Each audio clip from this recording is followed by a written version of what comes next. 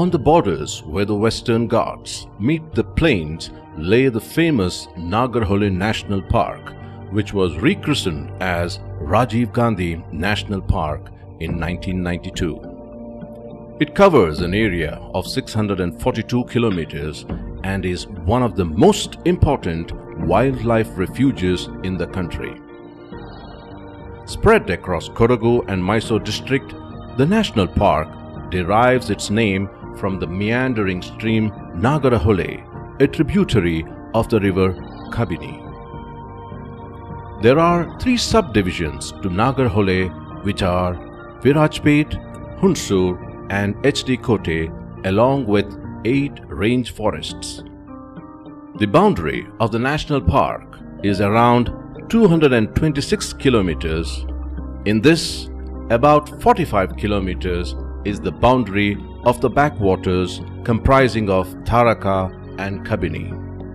15 kilometers is the boundary with Kerala state, 10 with other forests, 70 with the surrounding Kodagu coffee estates and 85 kilometers with other villages.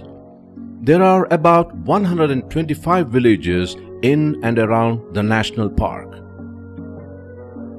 The rich vertebrate fauna of Nagarhole National Park is due to its ecological variations from dry deciduous forests in the eastern region of the national park to the tropical moist deciduous forests in the western part of the national park. Nagarhole National Park is well known for tigers and elephants. The high densities of large carnivores in Nagarhole National Park are attributed to the presence of healthy populations of large herbivores.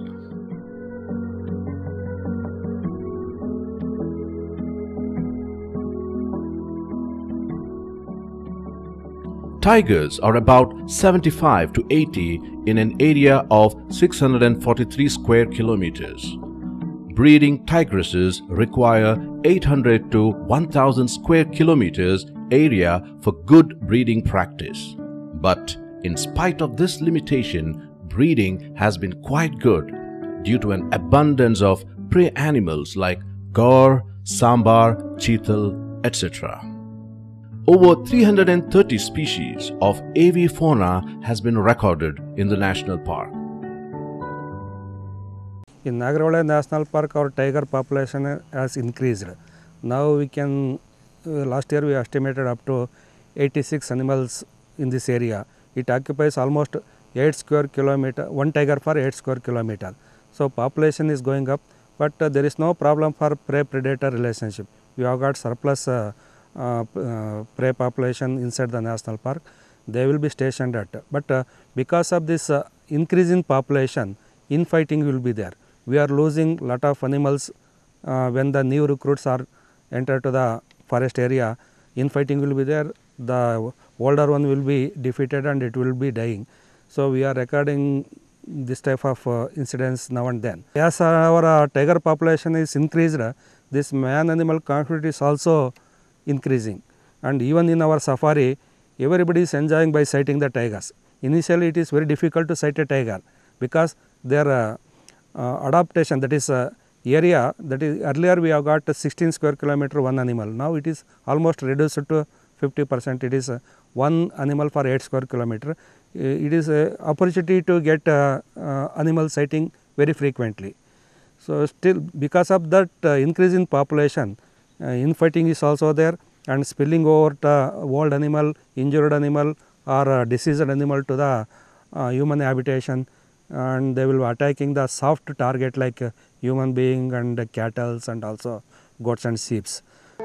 Human-wildlife conflict refers to the interaction between wild animals and people and the resultant negative impact on people or their resources or wild animals or their habitat.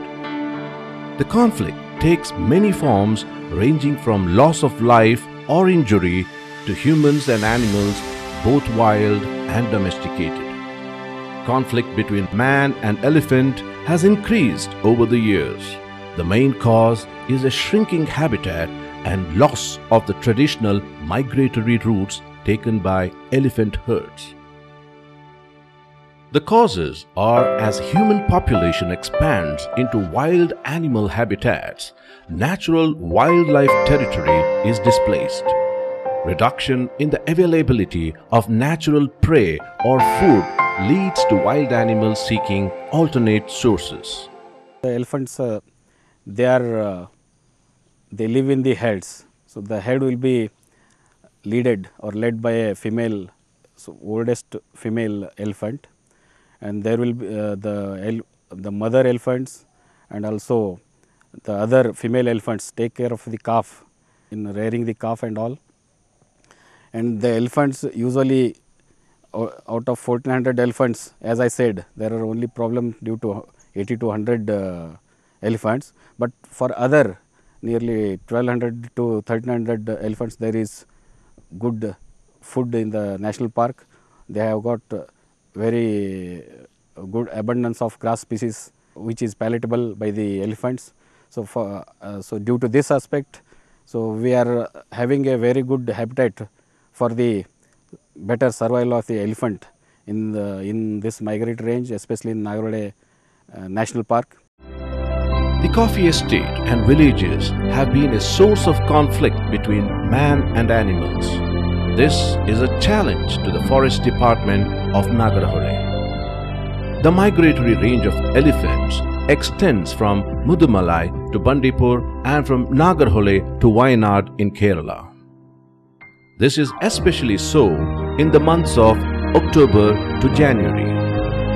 The park has around 1,400 elephants, out of which 80 to 100 are rogue elephants which cause crop damage and human injuries and even deaths. These rogue elephants collect at a particular place called as Kandi. In that, 1 or 2 or 5 to 10 and sometimes even 15 come out to forage the crop grown. They return in the morning at 3 or 4 a.m. To identify these Kandis, officials in anti-depression camps headed by a guard, 3 to 4 watchers, all patrol the whole night. To address this elephant menace, the forest authorities have taken several measures like digging elephant-proof trenches all along the boundary of National Park, pillars, solar fencing and railway barricades, which is a recent one after drawing an example from African forest authorities who have successfully implemented this strategy. Nagarhole National Park is part of Nilgiri Biosphere Reserve. In this area, almost 8,000 of wild elephants are existing. In Nagarhole alone, we have got 1.6 animals per square kilometer. That is 1.6 elephants per square kilometer. It is the highest density. So far, we are facing lot of man-animal conflict in this area. Earlier, we are adopted a few methods to prevent the man-animal conflict. Initially, we dug up the elephant-proof trench by measuring 2 meter, 1.5 meter and 75 centimeter in the bottom. Later, we switched over to 3 meter width and 3 meter depth and 1 meter in the bottom. Still, we are facing a lot of problem. Then we switched over to this solar fencing. Even though we have completed all along our fringe of the forest, that is not effective when compared to EPT and other methods. And maintenance cost is too high in case of solar. If it is cloudy weather, sometimes battery will not be charging and power will not be there. So elephant will make use of this opportunity and they will cross away to the farmer's field. So while searching, we came to know that in Africa, that to be in Adao National Park, they have erected this railway used railway lines as a barricade to prevent the elephant from passing from forest area to private land. Based on that, we also thought that if you go for this railway fencing, we can prevent the elephant depredation to human habitation. The present government has sanctioned 50 crores out of the 212 crores for erecting barricades using scrap railway lines. These are availed from the railways at a cost of rupees 36,000 per ton. To erect a 1 kilometer stretch, 150 tons is required. Every 10 feet apart, a vertical pole is erected. In the last 6 months, 2.5 kilometers of barricading has been completed, and the rest will be taken up in a phased manner. It cannot be stolen as the screws are riveted and jammed. Every vertical pole is 10 feet in length. 3 feet of the pole is below the ground, which is concretized with 20 mm diameter anchoring bars, which makes the foundation super strong, and even 3 or 4 elephants cannot push the barricades. So last year our Honorable Chief Minister has sanctioned and announced this railway barricade project for 212 crores. Out of that, he has released 50 crores for all the elephant inhabited area. In Nagarhole, we have received around 10 crores and we deposited the entire amount to the railway authorities. Railway authorities, they are supplying the railway lines which are almost scrap, and they are using this scrap for melting purpose. So we approached them and we requested, and they have agreed upon, and per ton they are charging 36,000 rupees.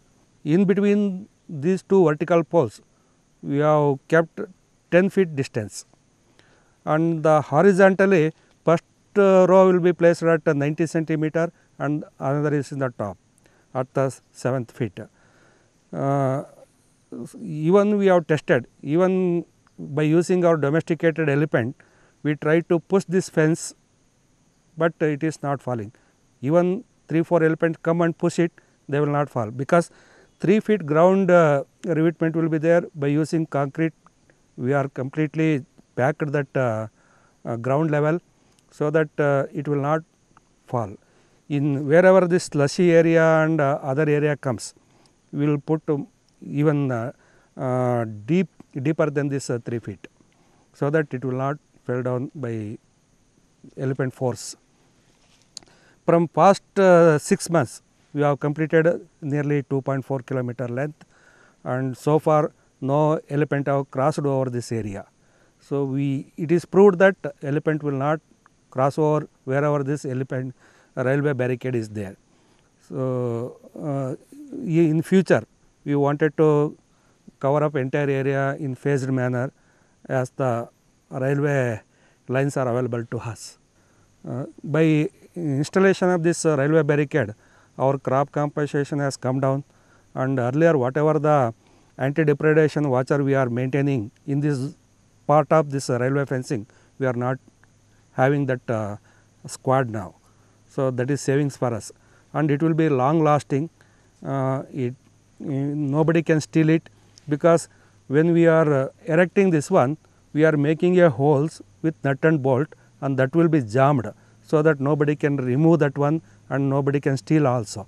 So even if in case of solar fencing, we are losing lot of material, sometimes panels and battery, here nobody can steal the material. So it is useful as elephant is concerned. If you want to prevent the wild boar and herbivores, we have to make a chain link mesh. It should be welded. In second stage, we can go for the chain link mesh welding also. That will prevent the wild boar and as well as the herbivores. They cannot cross over the area.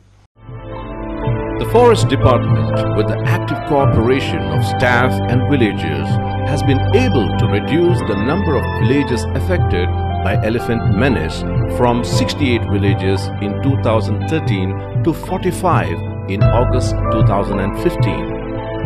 Compensation in 2011-12 was around 85 lakhs and was reduced to 36 lakhs by the year 2014, which is a 50% reduction in expenses.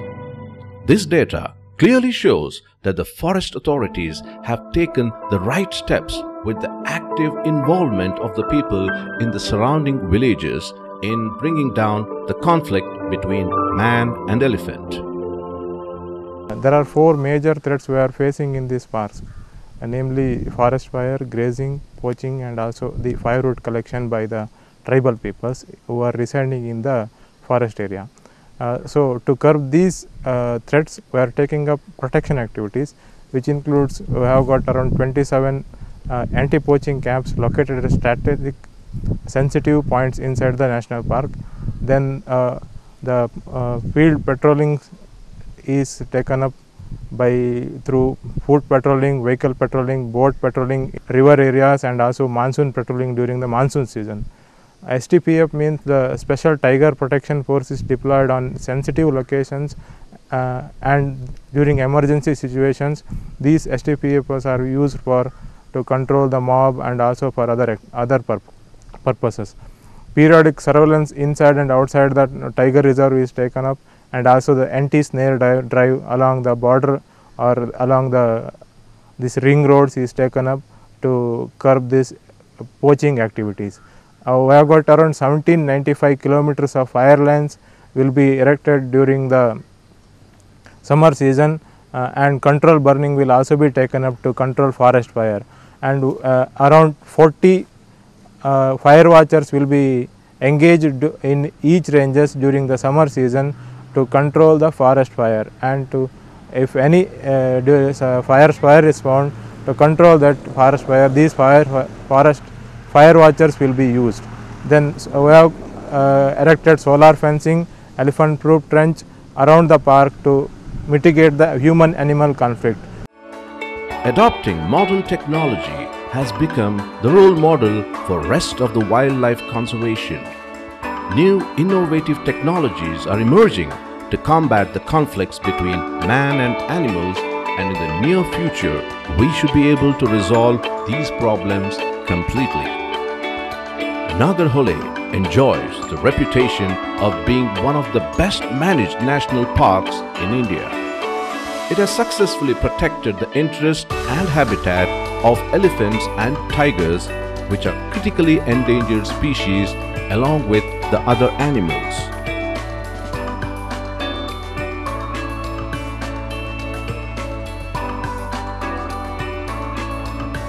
It is in our interest to safeguard and protect our ecosystem, of which animals are an integral part.